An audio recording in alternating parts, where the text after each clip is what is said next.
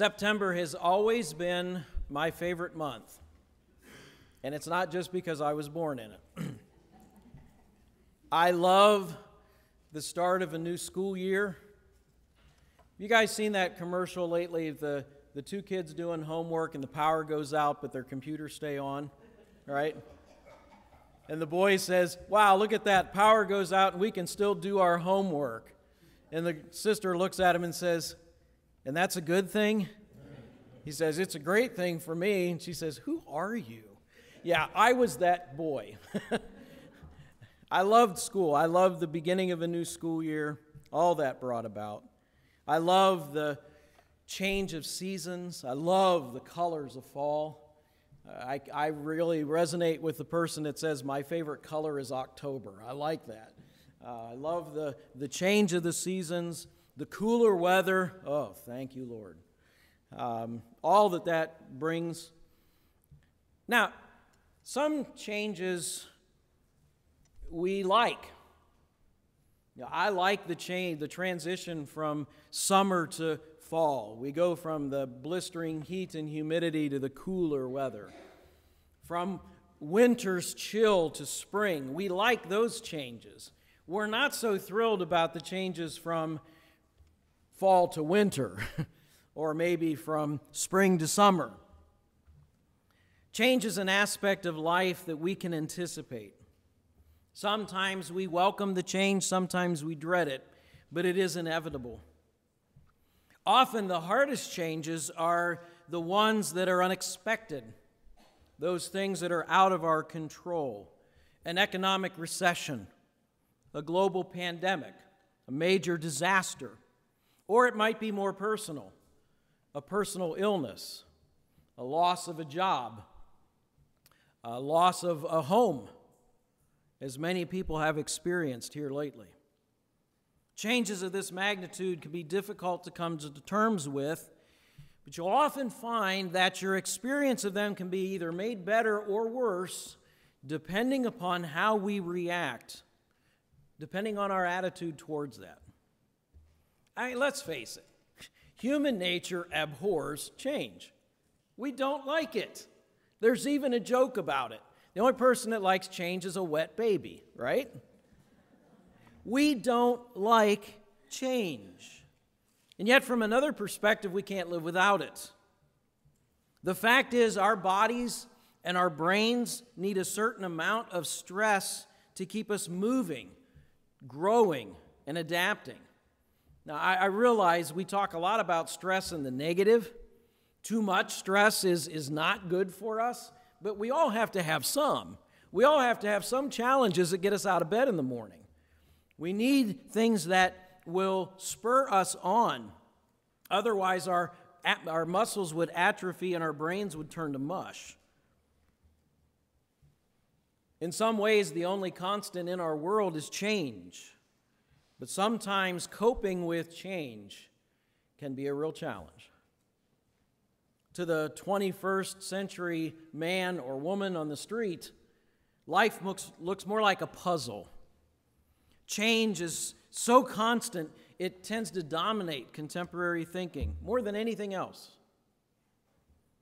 Most persons today feel like their culture has become so fluid, so almost plastic-like, where you can bend it and form it and twist it and shape it.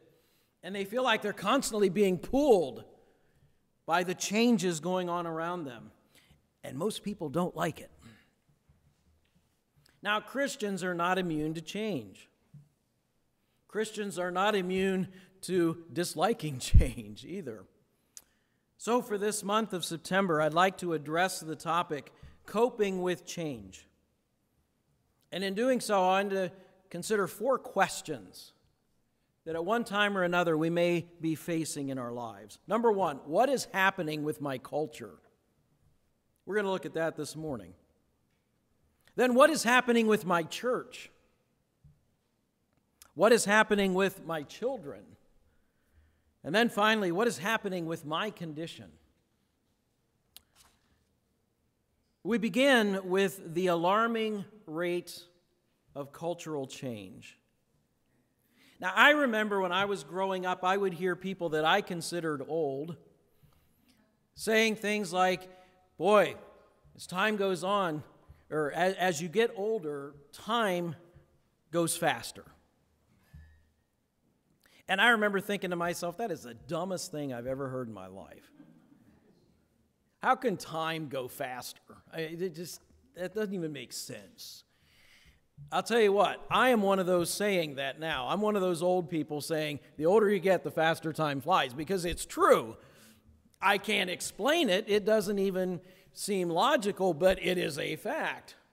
Time does go faster. I think it's because of the rate of change is so quick. Things change so fast. It's hard to keep up with, and it's hard to keep track, frankly, of one day to the next or 1 week to the next. Early in the 1960s, Thomas Kuhn gave this drastic change of perspective a name. We now call it a paradigm shift.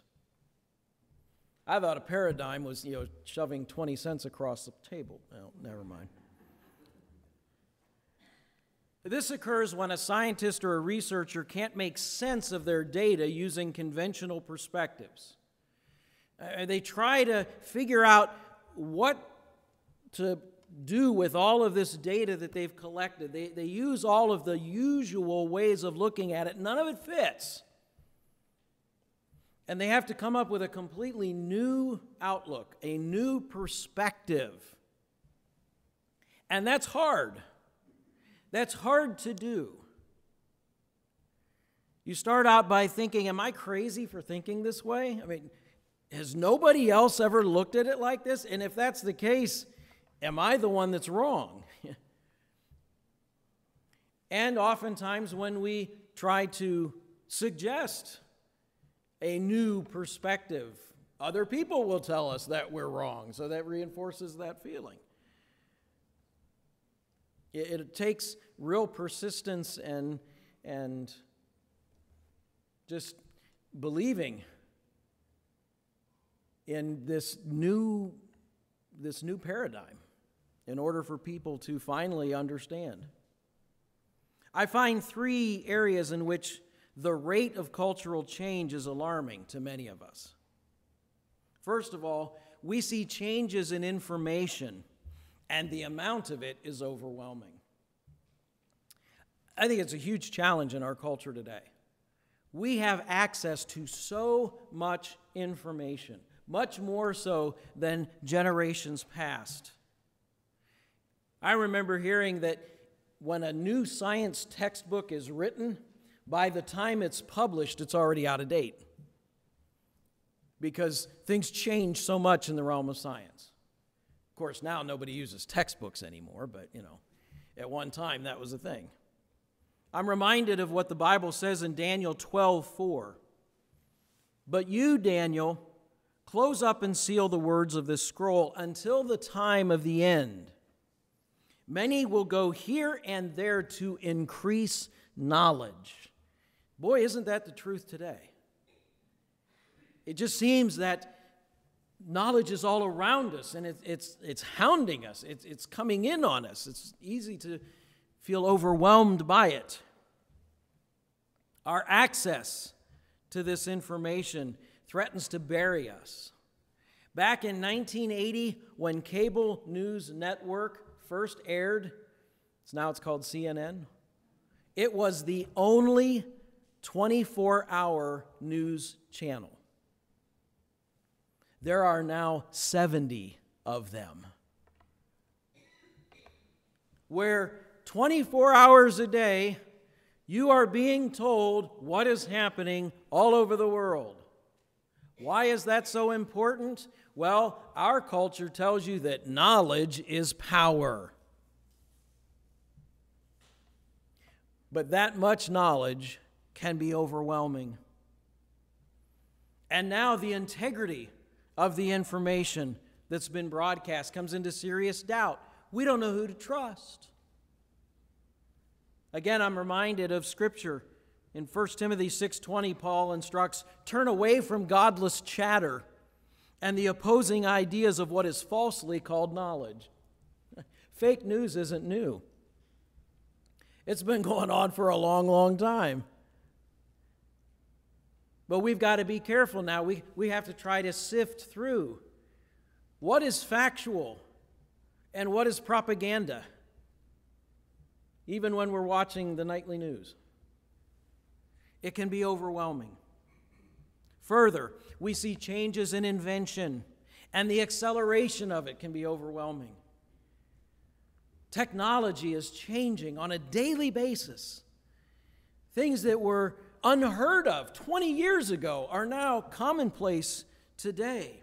And right about the time we get that computer or cell phone or smartwatch figured out, they've come out with a newer one, which of course isn't compatible with the old one. And you got to start all over learning it again, right? That can be overwhelming.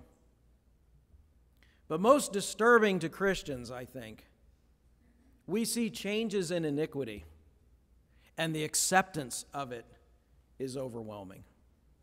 What was kept hidden a generation or two ago is now flaunted openly, and those who don't endorse it are vilified. You're a hater. You're intolerant. You're out of touch. Now, this should not surprise us at all because the Bible predicted it. In 2 Timothy chapter 3, beginning in verse 1, Paul writes, "But mark this, there will be terrible times in the last days. People will be lovers of themselves, lovers of money, boastful, proud, abusive, disobedient to their parents, ungrateful, unholy, without love, unforgiving, slanderous, without self-control, brutal, not lovers of the good, treacherous, rash, conceited, lovers of pleasure rather than lovers of God, having a form of godliness but denying its power. Have nothing to do with them." Hit it right on the head. And elsewhere he writes in Romans chapter 1, he talks about the downward spiral of humanity. At the end of that chapter, after going through a litany of sins and evil that just progress, he says, although they knew God's righteous decree that those who do these things deserve death, they not only continue to do these very things, but approve of those who practice them.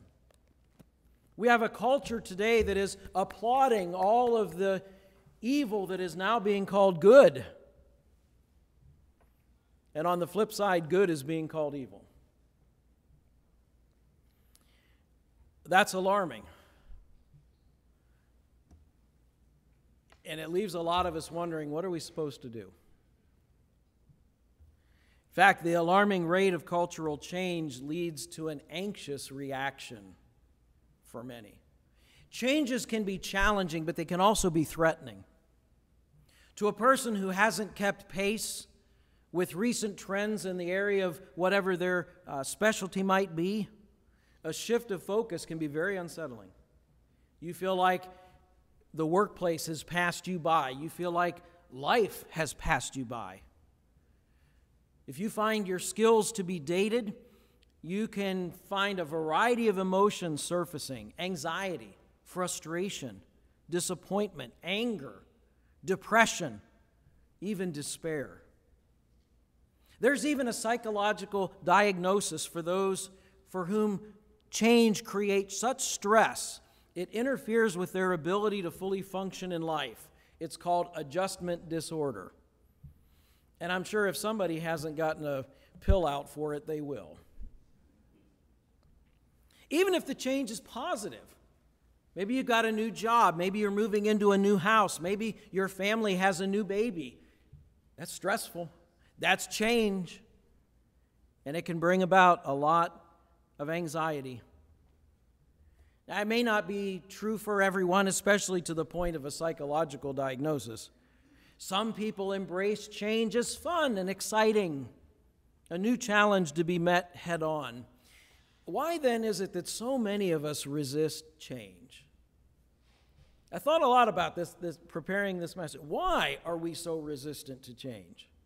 And I think I understand it. Most of us are comfortable with the familiar.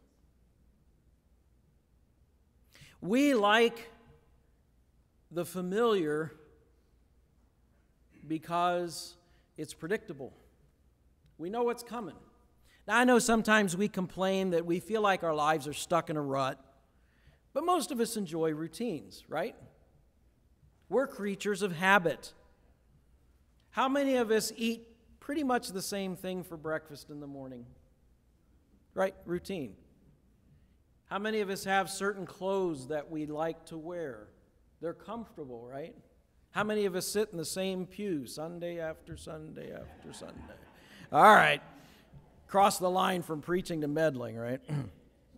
But it's true. We are comfortable with the familiar. And the reason why is because we feel more in control. I feel like I know what's coming, and so I can mentally anticipate and prepare for it. Even when it's negative. It may not be the best option out there, but at least we know what to expect. We see this as true in relationships. You take a child of an alcoholic father. When she grows up, oftentimes she'll be attracted to alcoholic men. Why? Because it's familiar. It's not good, but it's familiar. You take a child from an abusive home, and they often gravitate towards abusive people. Why? Because they know what to expect. And that's why it's hard to leave such a situation, because you're going to go into the unknown.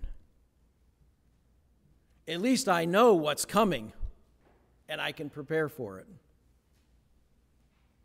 And I think that's why a lot of us are resistant to change. I think that's why change causes anxiety in a lot of us, because we don't know what's coming. We don't know what to expect.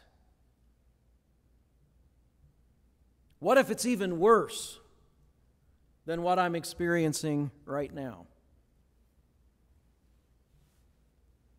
So everything within us cries out for some kind of stability, some perspective from which we can evaluate what's going on in this constant flux and change. When we're constantly facing change all around us, we tend to react with anxiety and fear. So what can we do about it? The alarming rate of change in our culture shows no signs of slowing down. There's no practical way of pretending that it isn't so. And yet we're commanded in Scripture, don't worry about anything. Fear not, right? So how do we do that in the rapid change that's going on in our culture? One author put it this way: change generates uncertainty. Therefore, focus attention on increasing the level of trust by highlighting the points of assurance rather than the dramatic nature of change. What's he saying there? Instead of focusing on all the changes going on around you, focus on something that's stable. And so I want to conclude this morning with some assuring reminders amid cultural change. Once again, I believe God's Word speaks right into our situation with words written thousands of years ago. The first is in Ecclesiastes chapter 1. Ecclesiastes comes right after Psalms and Proverbs in your Old Testament. Ecclesiastes chapter 1. I want to remind us that while specific things change, the basics of life do not. Ecclesiastes chapter 1, beginning in verse 4. Generations come and generations go, but the earth remains forever. The sun rises and the sun sets and hurries back to where it rises. The wind blows to the south, then turns to the north. Round and round it goes, ever returning on its course. All streams flow into the sea, yet the sea is never full. To the place the streams come from, there they return again. All things are wearisome, more than one can say. The eye never has enough of seeing, nor the ear its fill of hearing. What has been will be again. What has been done will be done again. There is nothing new under the sun. That last verse really jumps out at me. What has been will be again. What has been done will be done again. There is nothing new under the sun. I think about that every time I think I come up with a new idea. Wow, this is fresh, this is new. I'll bet no one's ever thought of this before. And then I'll find somebody thought of it 20 years ago. Nothing new under the sun. People say, oh, we've never lived through times like these. Oh, yes, we have. History constantly repeats itself. Why? Because, number one, human nature doesn't change. Number two, part of human nature is that we're kind of dumb and we don't learn from our mistakes. So we keep doing things over and over again. Like he said, what's been done will be done again. You know? Any of you have children, you understand that, right? Things really don't change. How about this analysis of human nature? When the Lord saw how great man's wickedness on the earth had become, that every inclination of the thoughts of his heart was only evil all the time. Doesn't that sound like today? Doesn't it sound like humanity? Always evil all the time. You know when that was written? Genesis 6.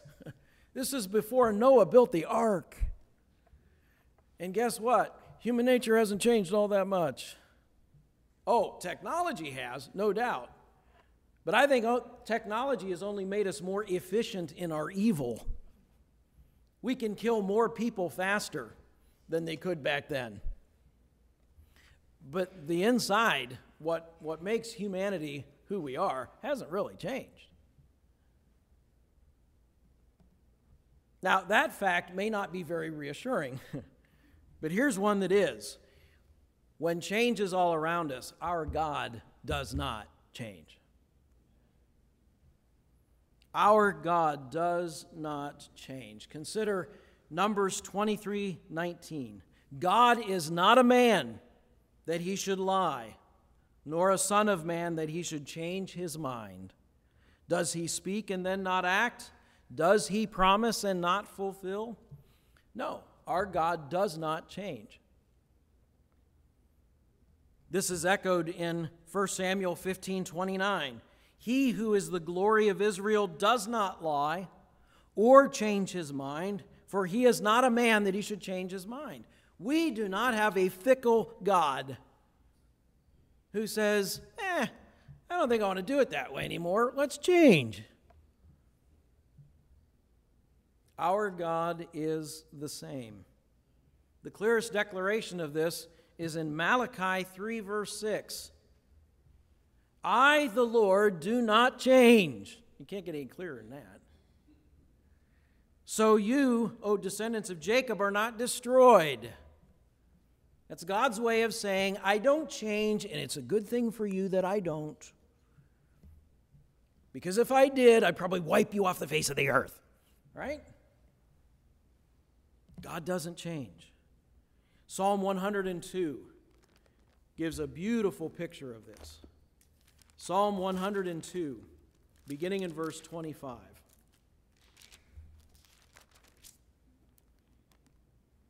In the beginning you laid the foundations of the earth, and the heavens are the work of your hands.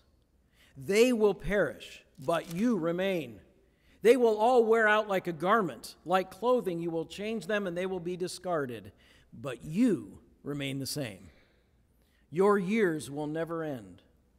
The children of your servants will live in your presence. Their descendants will be established before you. Here's a great promise. Our God does not change. His promises do not change.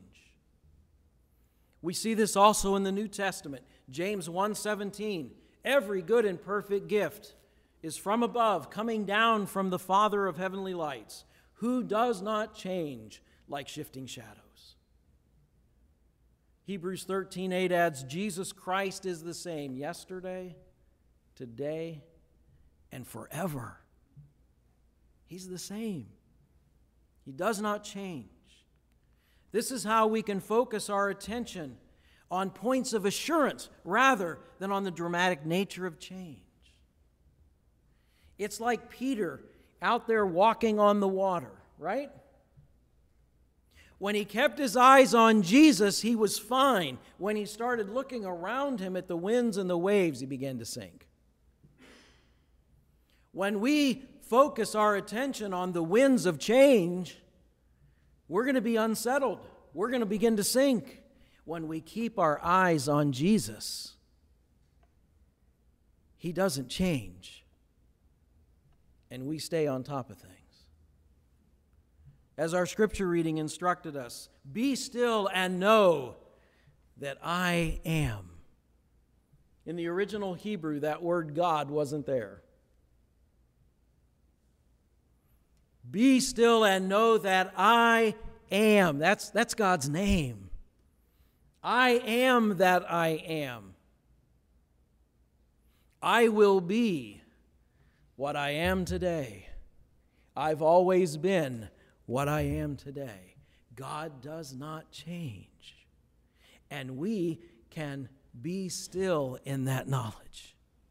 Instead of allowing the rate of change to overwhelm us, we can be calm in remembering that our God does not change. So I want to conclude this morning with 3 concepts that can help us when we wonder what's happening with my culture. First, don't fear the prospects of the new.